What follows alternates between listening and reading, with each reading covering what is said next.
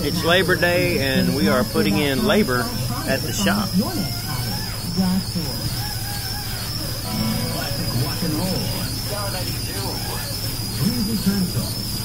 Sanding, and more sanding. Lots of work.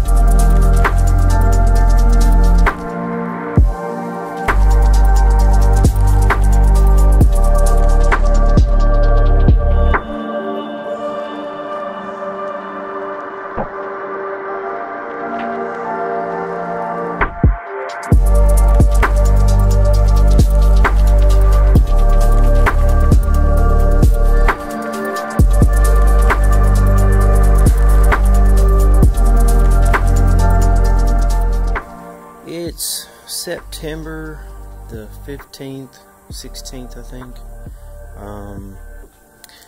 It's a slow progress because it's primarily, I guess, me doing the sanding, and I can only do it a few hours a day.